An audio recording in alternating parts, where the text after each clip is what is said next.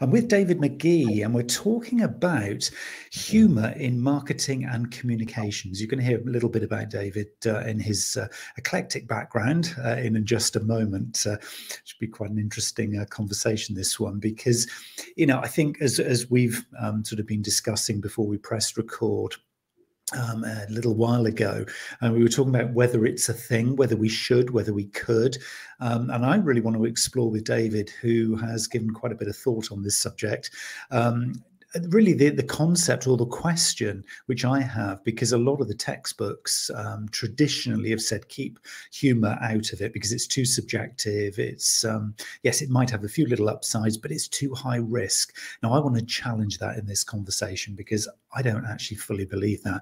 I think if you really know your audience, there is a place for it. But I really want to hear what David thinks on this one, because he's given this a lot more thought than I have. So we're going to go there and have a little bit of a conversation around that. But for those of the people listening here, David, who don't know you, could you give a little bit of a backstory? Who is David McGee? Yeah. Well, I am a lecturer at a university in England, in the UK, Birmingham City University, have been for 5.5 years now. Prior to that, I had an eclectic background. I was primarily in media and communication, working backwards from my time at BCU, Birmingham City University. I went back to university, did an MBA at the rival university, Crosstown University of Birmingham. Came out of my MBA, had an idea for a startup, got very much involved in the entrepreneurial scene in Birmingham, quite active entrepreneurial scene. We ran out of cash. We developed some really interesting technology, but we ran out of cash in the field of anti-counterfeiting technology. Going back further into my history, prior to my MBA, I worked out in Afghanistan with NATO, working in what's rather spookily called PSYOPs, but fundamentally it's about influence. It's about trying to communicate to people, please don't do this, or please encourage people to or the population, or the target audience, to do something. Primarily in Afghanistan, kinetic environment. Please stop shooting at us was the principal message. So not very effective, to be perfectly frank with you. Did that for 4 years in Afghanistan, loved it, worked a lot with the Americans, got a huge amount of American friends, especially in Los Angeles, on both coasts actually. Great fun. And the Americans were putting a lot of resources into that. Prior to that, prior to Afghanistan, I worked in the field of journalism for BBC as a TV reporter. And then prior to that, worked on Fleet Street, the hub of British national newspapers, for about 8-9 years or so. And prior to that, did a bit of traveling, did my MBA, my undergrad. So in a nutshell, communication, moving out of journalism into the influencer space, psychological operations for the military, and then came out of that, went back to academia, which is where I ended up, where I hit you now. So coming back, if it might be useful to talk about, why am I talking about humour? I'm not a comedian. I can't tell a joke for love nor money. My timing is terrible. However, I agree with Neil that there's a lot of mileage which I think is currently not treading on the use of humour. And I think maybe it's an opportunity to kind of give you, where did I get this idea from? I'm doing a PhD on the use of humour in communication effects. So can we, use humour to better improve the effectiveness of our communication? That's a question. That's the purpose of my PhD. Open mind. I believe, my thesis is, this way, I believe so. So I'm testing a thesis in my PhD which says that humour could be used. And I'm going to go through a variety. Maybe we'll talk about how doing it later on. So I'm going to try and test the effects of humour on a particular data set. And I believe humour is an affective, it's an emotional effect. If you laugh, we all laugh, we generally feel positive about something, we feel emotionally attached, we feel engaged. And I think those are the qualities which any decent marketeer would give their right arm for. If you can engage, if you can cut through with an audience, I think it's very, very effective. I teach at the university, I teach marketing, and there was one statistic which came to me a few years ago that we, as modern day Homo sapiens living in the West, we get about 10,000 messages every day, hitting our eyeballs, hitting our earbuds. So that could be obviously the traditional billboards, but it's people's logos. There are messages and there are logos, and there's so much communication hitting our eyeballs every day. How do you, I mean, on social, and that's old data, by the way, that's about 6 years old. So you can imagine with the proliferation of social media, that's just increased. So we're getting about maybe possibly north of 10,000 messages. How, as marketeers, as communicators, how do we cut through? That's my question. How do we do it? Well, go back and try, as Mr. Jobs says, don't try and invent, steal. Best people, best inventors steal other ideas. And I've just gone back to basic Aristotelian principles. If you want to communicate, you can go through the heart, you go through the brain, and it all has to be from a position of trust. Pathos, ethos, and logos. Written 2,500 years ago by Mr. Aristotle, sitting on a marble stone somewhere in Athens. That's what he came up. If you want to communicate, you've got to emote, you've got to attract the logic, and it's got to be from a position of trust, the ethos of the individual. That's why Boris Johnson, let's bring it back to the UK and contemporaneous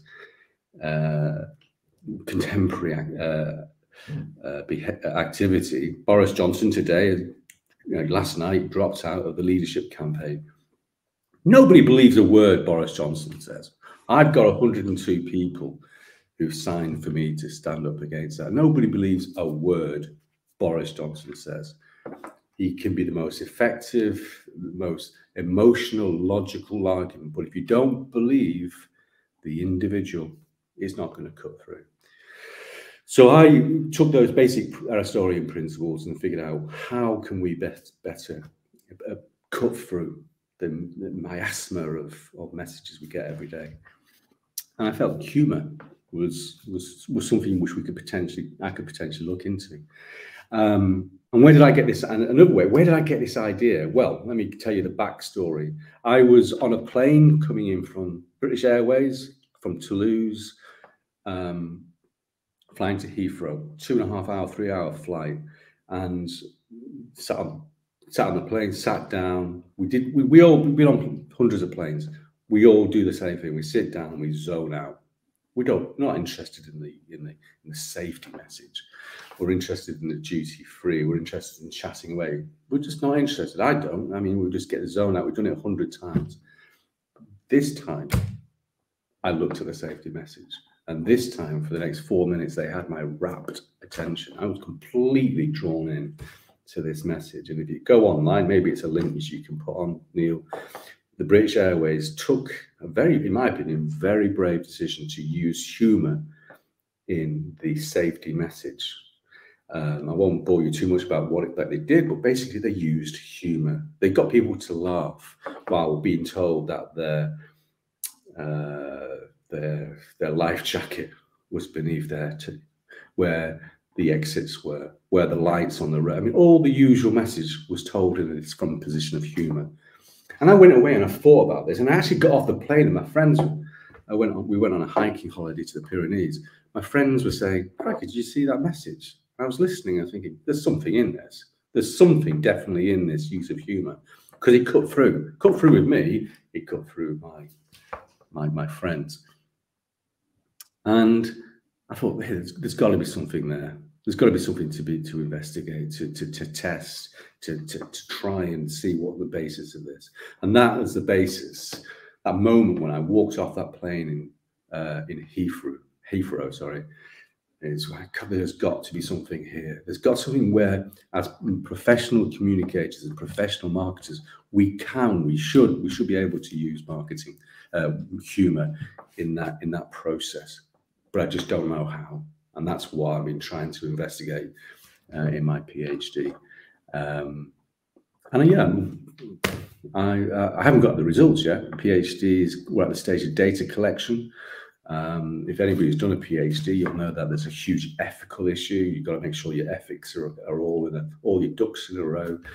And I'm just at the close of my ethics now. So over the next 3 to 4 months, I'll be collecting my data. So maybe it's an opportunity to give you my initial analysis. I will be presenting it at a conference in Boston next year for the International Society for Humour Studies, ISHS, which I'm a member of. So yeah, I'm this, and it's great because talking purely selfishly, I get to read a lot of jokes.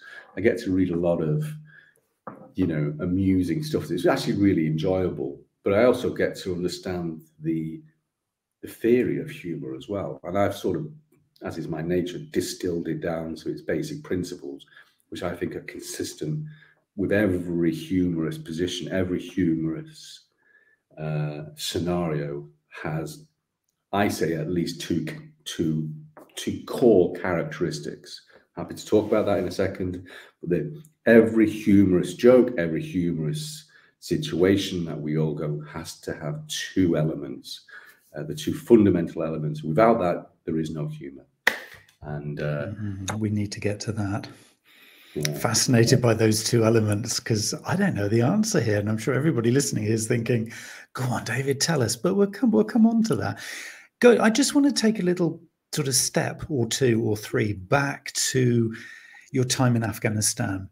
Not necessarily to go into huge amounts of detail. I'm sure there are things there that you obviously can't talk about for sensitivity reasons, but humor in a situational scenario like that, is there a kind of a boundary in which humor can't cross? Because obviously you were talking in a very sensitive place about hugely sensitive things.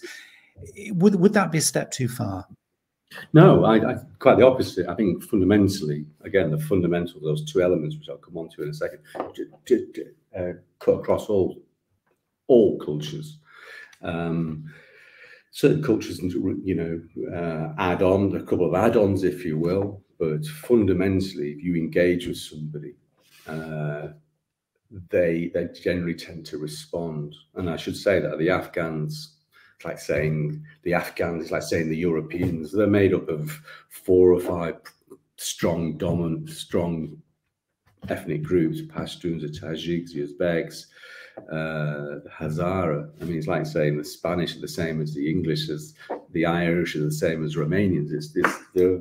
They've been formed by very different forces, but fundamentally, the Afghans as an entity, they've got a wonderfully playful attitude towards life. They like a laugh. They're very open-hearted people. And playfulness is one of the elements which is required, one of the fundamental, in my opinion, I should say, I'm here to be contradicted, but one of the fundamental elements of any humorous setting, any joke, has to have a degree of play instilled, instinctive in it. And I think there's an element of that in the culture. There are certain things you wouldn't talk about, but then that's more common sense rather than the prohibition of humor. But then in some instances it could be talked about. So I think as long as you've got a common sense and you've got your head screwed on, a lot of communication can be used. Certainly in a war zone, in a kinetic zone, I think we should be using more a degree of humor to cut through, because one of the things which I found from certainly listening to the Afghans, was they just didn't believe what we said. Full stop, end of, no chance. They don't believe. They know we're trying to persuade them. They know that, and therefore they just switch off back, not interested. It's like the instinct of a party political broadcast. Somebody's trying to flog you an idea about a party. They just turn off. I'm not interested in that sales pitch. And that's what we did. We failed so often in Afghanistan. It's trying to persuade people. And they're going, well, what about this? What about that? What about that? And you just never cut for it. And so I think on the whole, the mission was try to apply things. I could understand why it is that the army and the Navy and the military is quite rigid in its thought processes and not necessarily open to different approaches. And I don't necessarily think there was an awful lot of buy-in to the use of alternative ways of developing the messaging. It sounds like a bit of a criticism. It is a criticism, I guess, of the communication process within a war zone. There are, in my opinion, better ways of doing it. But we're getting off point about humour here. We're talking about psychological operations in a war zone. There is plenty of learning which we could do if we're going to do that properly. If we're in a war zone, plenty of ways of doing this. Look, if you want to look at a good practice, just look at the Ukrainians out in Russia. They're doing it pretty well. But that's a different topic, different subject. I'm more than happy to talk about that in a separate podcast, I think. Yeah, and it's interesting because I'm kind of trying to sort of, for myself, I guess, sort of, and on behalf of people listening and watching, trying to kind of establish where and how far we can kind of push this whole idea of humor. I mean, if you're responsible, for example, for a brand, I mean, let's bring it right back to kind of commercial level rather than necessarily looking at sort of national level in war zones, etc. At a commercial level, we might have brand guidelines, for example, and the brand guidelines say kind of here's the boundary within which we're allowed to operate. So the kind of messages, the propositions, the kind of things that we'd be confident to talk about. When it comes down to something like a regulated industry, for example, so if you're in pharmaceuticals or the legal profession or telecoms, really heavily regulated industries, there are kind of almost sort of compliance issues here. If you step outside, and again, I'm again willing to be sort of disputed here, because if you step outside of the boundary of a safe kind of central point, and by that I mean, the rules and the kind of terms of engagement, let's call them that, from a sort of a brand guideline rule book. If you step outside of that, there's risk. Instantly, you've identified risk in the mix here. It's going to be a really confident or maybe foolhardy person who's going to actually take that risk, isn't it? And actually introduce this ingredient, which by its very nature, I mean, I love that first word of the two, the playfulness. That kind of sort of, it's a little bit ambiguous. It's a little bit vague. It's dangerous ground, isn't it? Yeah, I agree. And I'm not here to say, and if it's come across as I'm not here to say that humour can be applied in every communication effect. I'm not saying that at all. What I'm trying to explore is, and I'm in the foothills of my research here, is how do we cut through on a relatively benign subject matter? It's not about funeral directors. It's not about the law. We're on a relatively benign, safe position. How can I better? Is it possible to use humour? Yes, no. If I am going to use, if that answer to that is yes, if I am going to use humour, is it possible to test a humorous message against a standard message? This is actually, and giving you the methodology, my PhD here. I've got two messages. I've got a standard message, and I've got the same information, but using a degree of humor. Okay, so standard message telling 4 or 5 bullet points, exactly the same information, but delivered with a degree of humor. How better is, or how worse? I don't know what the answer is because I haven't received any data yet. But how effective is the humorous message? Is it effective? And that's a fairly bland statement. There's no regulatory issues about my subject matter. It's about, to give you a bit of background, it's about student engagement with universities. In short, universities pitch every year for new students. Okay, every year, about this time of the year, there are open days up and down the country, and they're pitching for students to come and visit them, and also then hopefully sign up. I've been to open days myself. My daughter's going to university, hopefully going to university next year. Been to quite a few open days. And there are literally dozens, if not hundreds, of these open day messages all over the internet. And they're all the same. They're all pretty standard stuff. Is it possible to see if I can put a humorous element into that? Would it be effective in the eyes of the audience? I don't know. I guess it will be. Because my hypothesis has been informed by my experience, the Toulouse, Heathrow Airport, and all the reading which I've done in my literature review suggests strongly that humour has been used very effectively by the advertising industry and by the marketing industry.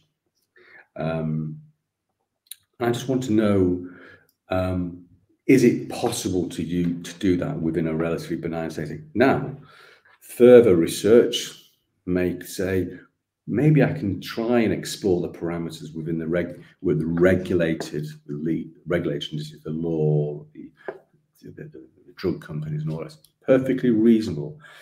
Instinctively, Neil, it doesn't seem to fit common sense that you could use humor to sell funeral directors.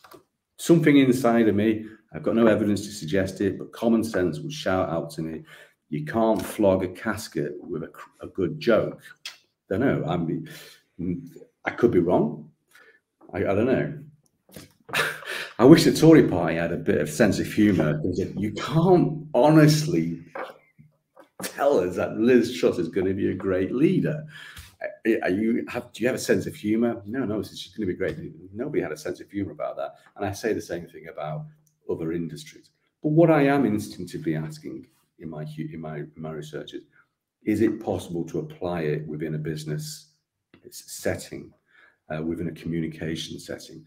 All the evidence suggests, Neil, that it is currently being used, but I'm interested in putting more of a methodological approach, because there's actually surprisingly a lack of evidence out there saying how has humour been used within the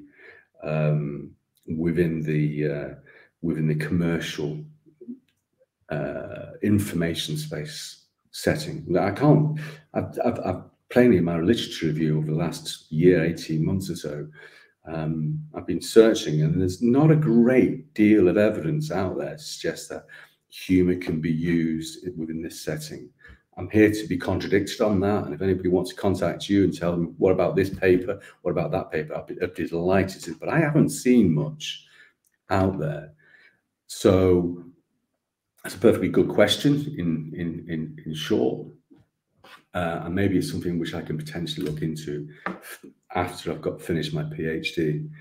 Maybe there will be papers in that, I guess, but I'm not sure how humour be used in a commercial setting. So that's fundamentally the nature of what I'm trying to understand. And I guess over the years we all kind of have grown up on, and I guess people growing up now on the marketing and PR textbooks of how you should do your sort of due diligence in serving your customers and your audience and things. And we've kind of, I guess, grown up on what is now probably quite dated theory.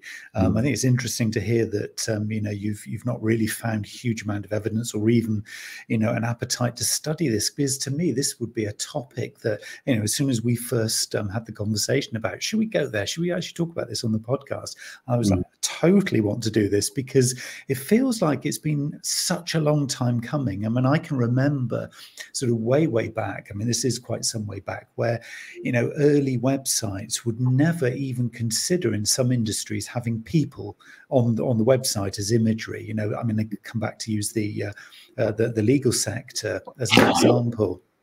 I mean, law firms with websites would always have, the front of their offices and the grand kind of main entrance to the building. You'd never see a lawyer on the website. Oh, no, we keep them in the back office. Whereas now, you just wouldn't not expect to see, the whole kind of range of partners and senior partners and anybody who's going to be, sort of representing you. You'll see their biographies, you'll see their photos. So I guess we've become much more personal, even in kind of what is termed quite a serious industry, the sort of legal industry. Is this kind of what you think probably is one of the key triggers here, is that as a sort of a humanity, it's not even just as society or communities, probably as humanity, we are really now starting to recognize that actually we're human beings communicating with human beings. I mean, H2H used to be B2B, B2C, business to business, business to consumer. It's now H2H, I'm seeing all over the place, human to human. I mean, it feels like then this becomes more of a thing, because if you're allowed then to have a proper relationship and to properly communicate, well, as we would in kind of real life, it is then potentially playful at times. It is kind of getting to know the person. I always use the phrase professional intimacy with your best customers. I mean, that's kind of ultimately what we're after, is an intimate professional relationship. It's almost like you can't do that without humor, because you would in a natural setting anyway. So do you think it's almost like this is the time and you're kind of in that sort of perfect storm moment? Because it feels like it from where I'm looking. Who knows? I instinctively feel I agree with everything you say. I think there's, it's not like this is not new news, guys. This is like Mr. Aristotle was talking about this 2,500 years ago. If you want to communicate with people, you've got to emote with them. You've got to get on with them. Now you can tell them a hot story. You can make them cry. You can make them laugh. I mean, I had an open day at the university. I was presenting an open day at the university on Saturday, and I've done these a few times, about half a dozen times or so. And I could do the exact same spiel, get it over and done within half an hour, and people would have forgotten about it 5 minutes later. I know how it works, but I needed to emote. I needed people to kind of, break down those barriers. Realize that they're being sold to. Fundamentally, let's not cut away from the fact that we're trying to communicate a message of positivism, but how are we going to do that where it's credible, where it's authentic, where it actually tells authenticity? I think it's an element of it. And I think I emoted. I told them a personal story. First 30 minutes or two, I told them a personal story. The audience, the open day, both parents and students. I remember my day, my first few weeks at university, many moons ago. I remember that, and I remember how scared I was, how bullied I was, how nervous I was, and yet I had this front of confidence. But it was paper thin deep. I remember, so I imagine what these young 17, 18-year-olds who are going to university next year, I imagine what they're going through, because I've been through it myself. So I felt it was authentic to emote that. And I try to use humor. Now, humor has to have two elements. It has a degree of playfulness. Doesn't mean you have to turn up with kind of red nose on your nose and, big floppy shoes and, squirt water through a flower. You're not talking to be a clown, but there has to be an expectation from the audience that there's a degree of playfulness. Now, if you think about that, if you go into a comedy club, you expect to be entertained. So there's a degree already set as you walk through the door. There's a degree of playfulness written down in the contract that you have when you walk through that door at the comedy club. But if you want to communicate on a humorous level, you have to instill in the audience their expectation. There's a degree of playfulness coming down the pipeline for them. So they need to know that. The second element, I believe, until I'm contradicted, is incongruity. There has to be something which surprises, which is not what it is expected. So playfulness and incongruity, which is pretty much consistent with the theory surrounding humour. But if you boil it down, from what I can see, every humorous interaction has those two expectations: incongruity and playfulness. Without those two ingredients, you don't have humour. Incongruity on its own, that seems a bit odd. It's a bit weird. Liz Truss was incongruous, bizarre, but she was actually being serious. Therefore, she was not humorous. So unless you've got two elements to play, those two ingredients, you won't have humour. I say that's part of my humor. That's part of my hypothesis, if you will, for my PhD. And it's creating that sense of play. I personally think it's more difficult to create the sense of playfulness to a complete stranger. You know, if I meet you in a shopping line or an open day, you're going to be a bit nervous. You're going to be. How do I create within an instant that sense of playfulness? Well, that's a challenge. I think it's probably creating an incongruous joke after that. That's pretty much the easiest bit. Creating the joke is fine. Creating that sense of play or the expectation of play for humor to exist, for incongruity to take seeds and to create humor, I think is the difficult bit, which I'm currently exploring. But fundamentally, I think there's something there, and I think because, and I said to you before, Neil, we get so many messages. I mean, so much information is coming to our eyeballs because of mobile phones and computers. How do you cut through? And I think we need to cut through human to human. We need to humanize the effect now. Otherwise, it's just going to sound like it's going to be white noise. It's not going to work. And I think, you know, if you're going to do something, you got to do it so it works and so it's effective. Maybe I'm being a little bit.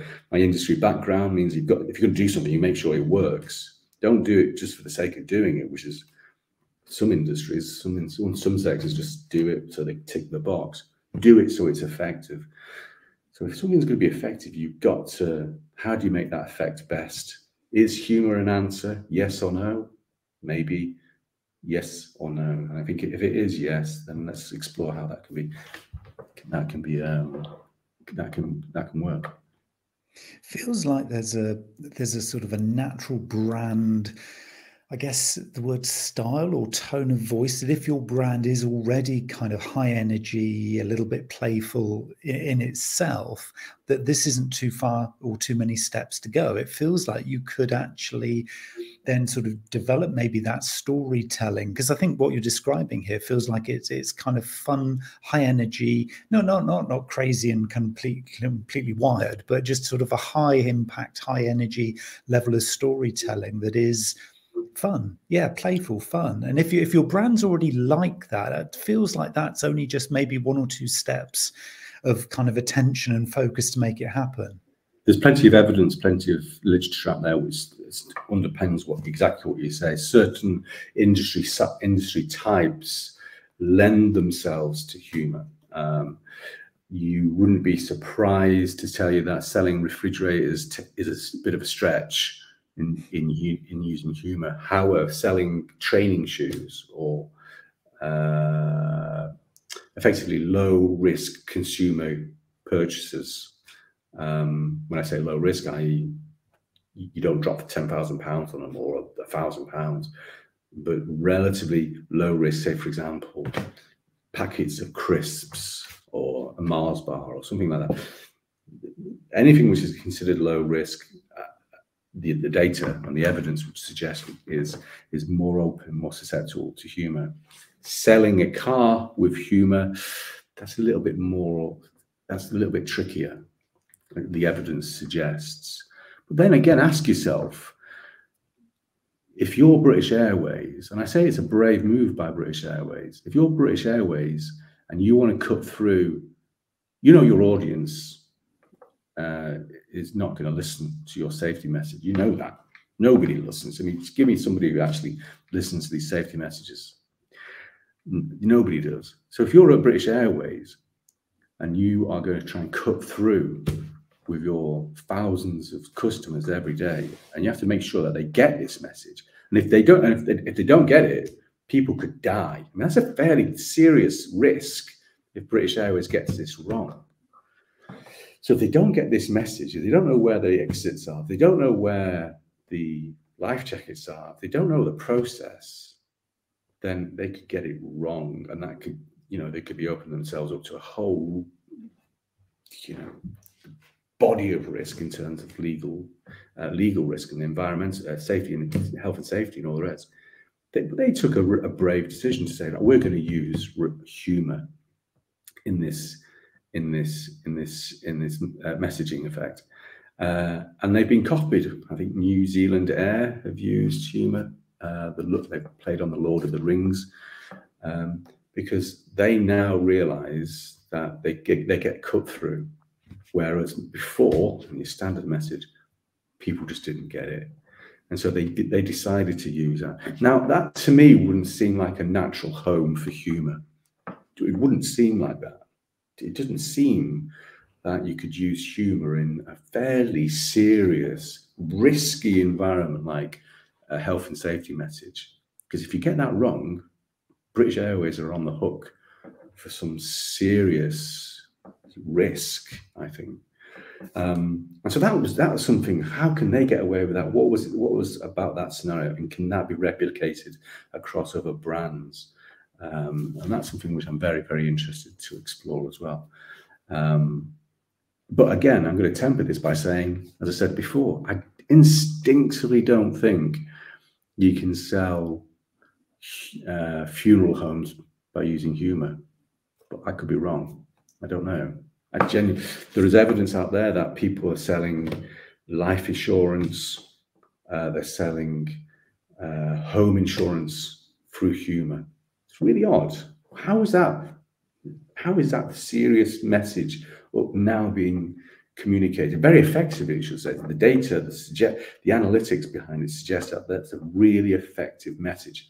Their sales, the metrics after that. This is a company out in America that used humour in their life assurance products.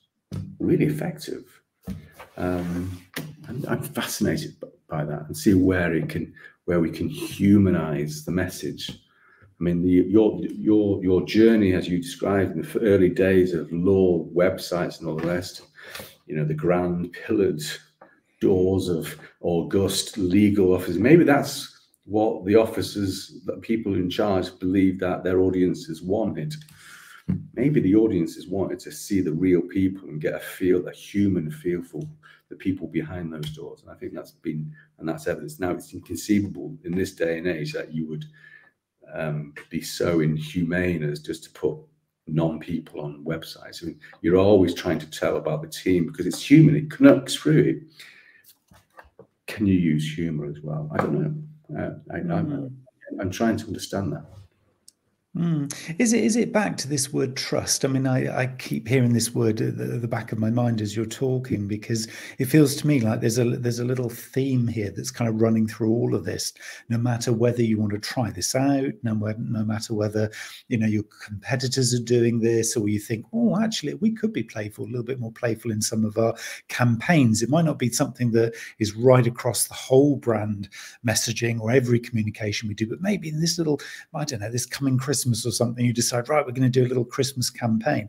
Do you think that the key theme here is that you can almost kind of get away with it. I'll use that phrase advisedly, but get away with it if you have already established trust in the minds of your both prospects or existing customers, because it feels like that's a theme that kind of runs through all of this. I think you've hit the nail. That's a really good head being hit there. I think fundamentally, how do you develop trust in the eyes of your customers? I mean, if you generally trust people more if you like them. I think it's common sense, really. If you like somebody, you're going to tend. It's not a big jump to trust them if you like them. Not necessarily if you like them, you do trust them. I don't trust Boris Johnson as far as I could throw him, but I quite like him. I go for a pint with him. Would I leave him alone with my partner for more than 5 minutes? Not a chance. But it's certainly on the way. It's certainly the route towards trust is to like somebody. And how do you like somebody? And if you can engage with them, if you can emote with them, if you can getting on with them, if you can help that with a degree of humor, I think you're on the road towards trust.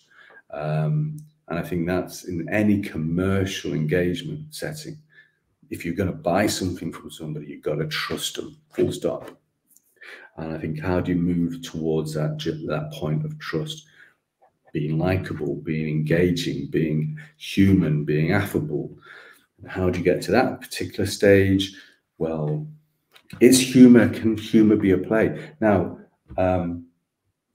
if I was, a policeman, I wouldn't necessarily want a sense of humor out of my policeman, but I'd certainly want a sense of trust. The two don't necessarily, as I say, gaining trust doesn't necessarily come through sense of humor, but I think it helps in a lot of instances. And I'm really keen to explore that. But I think you're absolutely hit the nail on the head. Trust is where you want to be. How do you get to that? That's that position where you can trust this body, this organization, this individual. I think humor can be an element of that.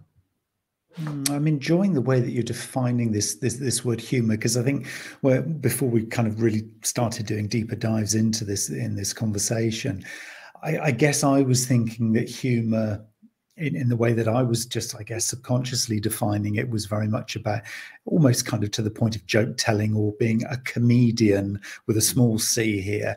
And that's not really what we're talking about. I think if you ask the average person on the street, just literally walk up to them and say, okay, tell me what you mean by humor, they'd probably say, well, it is a joke, or it's this particular comedian who's my favorite one, or whatever. But that isn't actually what we're defining here, is it? This is about intimacy of communication through a lightness of storytelling, really. It's this kind of very different sort of thing, isn't it? I agree, and I think storytelling is important. I think I'm also trying to give an analogy to what you've just said there, Neil. It's like, I'm not sure if this is all together. Maybe you can edit this bit out because it might not work. But it's like saying, define to me food. Well, it's such a broad thing. Define to me humor. It is jokes and storytelling is an element of that, but it's vast, and it's we're how many people? 7 billion people on the planet. There's probably 7 billion people who've got different types of humor, but there are set types of humor which seem to work more effectively. And if you mine that scene, then you can be you can tell more jokes, so you can be more humorous to more people. I think humor is not restricted to just jokes and storytelling. I think it's an approach which, as I say, fundamentally has a degree of playfulness, in expectation of playfulness from the position of the audience, and also incongruity which comes down the pipeline. So when you say something ironic, it's not what you expect, but I had a really good definition of irony once, and I'm going to bugger it up, but basically it's the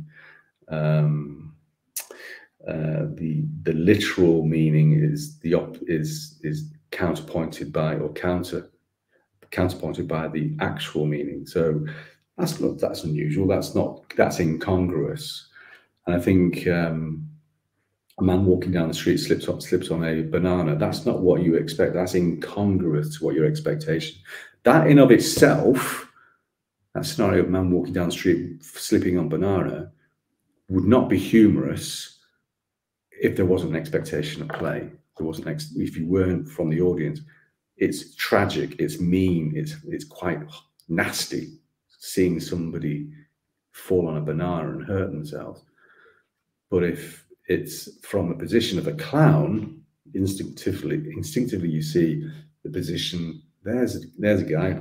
He's going to make me laugh, and he slips. There you go. There's humor, playfulness combined with incongruity. I think are the fundamental elements. Not the only elements. Obviously, there are many, many, many, many more, and there's a whole industry out there who make a lot of, huge industry of humor. I'm saying, until I'm contradicted, that for humor to take place, there has to be those two elements, and I can't until somebody contradicts me. That's where that's my hypothesis. But within the commercial setting, coming back to my research, within the commercial setting, I'm interested in to see how that could be best used to an effect for a firm, I think, to better improve their messaging to their audience. And I'm saying probably in certain cases, I gave the example of funeral directors or funeral homes, pharmaceutical. That's not going to happen, probably, because I don't think there's instinctively a sense of play there. So I don't think necessarily you're going to win, or you're going to be able to be effective in terms of humor in those settings, because I'm not sure if common sense would lend itself to a degree of playfulness. I don't think that would work in humor in funeral homes. I don't. It's more the emotion that comes to me there is more of is tragedy. But anyway, I don't want to. I can go down that rabbit hole. But I think that, to my mind, is. And I think that to my mind, I think is where I'm trying to explore. And without, I guess, the alienation that I think a lot of people would either assume could potentially happen, you might, by using humor in whatever guise you as a particular business decide to do it. I guess the fear or the challenge prior to doing that could be, but what happens if we alienate? And I think you kind of used a very useful phrase there that I'd just like to remind people of if they're making their decision whether to step forward into this brave new world is target audience. I think if you know your target audience, as you've just described it there, David, I think then there is probably less of a risk in alienation, because you actually know what they're like. You've listened to them, you've been face to face with them, you've kind of talked to them in either a digital sense or a real world sense, so you kind of know what probably would on average be acceptable to them. If you've done a persona profiling exercise, you'll know their kind of lifestyle and what they're used to, and probably their values and expectations. So there is some kind of level of sort of safeguarding here, isn't there? Is if you think about the target audience and then you don't go and tell any sort of crass joke or something that would be consciously inappropriate, I think you can almost sort of future-proof yourself here just by maybe just taking those first gentle steps of using the playfulness, incongruity, and so on. Just try and play with kind of a safer kind of option, knowing the audience, rather than saying, hey, we're going to just suddenly rebrand ourselves this crazy, wacky, humorous, funny, clown-like brand. I mean, isn't clearly going to work. I would never, for the sake of it, I would never suggest. I mean, that would be the actions of a very irresponsible marketing manager to decide to do that. I think the purpose is to question, could it be used? Question mark. And again, if you say yes to that, then great. Then let's explore that more in an evolving manner. You don't want to like you don't want to reinvent something. Again, drawing parallels with Liz Truss and her travails over the last month or so. She tried to basically completely change the way we approach taxation, for example, in this country. I mean, she decided to take money away from the average man in the street, woman in the street, and give it to the rich. It seems feudalistic in its approach, in my opinion. But that was what she believed was going to make Britain a faster growing economy. Fair enough. That was very, very fast, very, very dramatic. I wouldn't suggest that at all. I question, knowing your audience, is humour potentially, to your using common sense, could it be appropriate? Question mark. Yes, no. And if the answer is no, fine. We move on down the road. But if the answer is potentially yes, then let's explore that, because humor lends itself to likability. Likability lends itself to trust. Trust lends itself to better commercial engagement for your firm. And I think it's something which I'm trying to explore how can that be, I should say, be better used? Well, actually, two questions. Can it be used in this context within the university student admission setting? And then B, how you can best do that. And I think, so it is a journey, and I think it's an important journey. I think it's something which you've explained, a sort of progression in terms of the communication effect through the internet and legal firms. They had a very safe, solid approach, the august, and then they've decided to open that up. Why have they decided to open that up? Make partner profiles. Why have they put pictures of people on their website? Because it makes people like them. It makes people trust them. If they can see their face and they can see their hobbies and their interests, people like people that they can gain. But it lends itself to likability, and it lends itself to it, which in turn lends itself to the journey of gaining trust. And I think that's something which is, you said it yourself, which is consistent with, if you want to cut through, if you want to engage, that's how you have to emote, you have to get on with people's human side, human to human, as you said. And I'm guessing as well, there are specific channels. If anybody listening to this decides, actually, we want to have a little play with this, we want to be playful, we want to start storytelling and just experiment a little bit. I mean, would you advocate maybe ring fencing? I think the technical term is sandboxing, maybe at one particular channel and just exploring it. I mean, the obvious one would be TikTok, for example. Create a TikTok channel, encourage a few of your target audience there, and have some fun with maybe a little short kind of humor campaign, because then you're not necessarily then impacting on obviously what you don't want to do is cannibalize all of your business, and suddenly it's like, oh, well, they're not a serious business anymore, and then you're gone. Yeah, ring fencing something that's safer probably makes sense, doesn't it, at this early stage? I think TikTok is a classic case, and I should say, having a TikTok, I watch TikTok, as most people do these days, and the things which I are really interested in are those messages which are,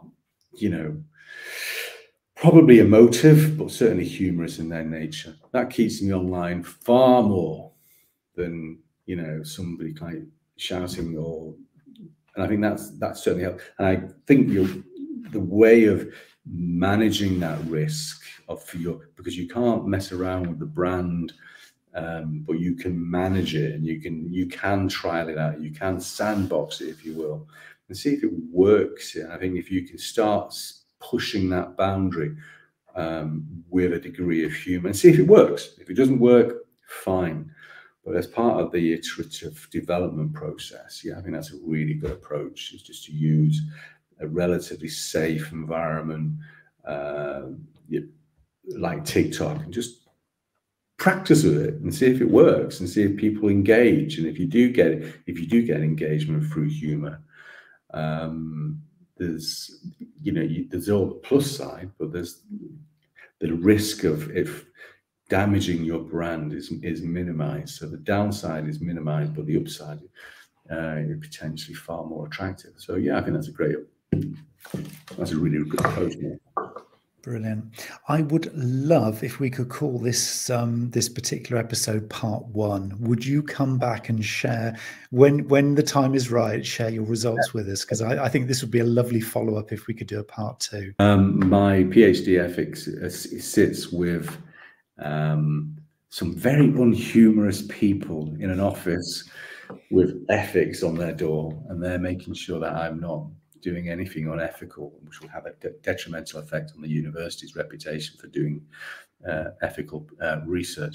I expect that to be pretty much given the okay this week, and then I'll start the process of making my 2 messages and then putting them out. And hopefully by spring next year, I will be in a position to have some preliminary results. I will be, as I say, presenting them to a conference, the ISHS conference in Boston next year. I'll be giving, and then once you've got your data, it's just a case of testing your data, seeing if your hypotheses stack up, if they don't stack up, and then exploring that. That's something. So I'll be happy to come back, subject to me having data in springtime next year. Wonderful. I don't want to gazump the Boston conference, so maybe just after that, because whilst I'd love to steal their thunder and have a sense of humour about it here first, but that would be a laugh, wouldn't it? Well, I'll say, I don't see them having too much of an issue with that. They're quite good natured. They're very funny people, actually. Well, actually, are they? I mean, I went to their conference last year, and some of them are really pointy-headed, and they're really nerdy. But some of them are quite funny. I didn't laugh a lot, surprisingly, at the conference. I thought I might do, but I didn't.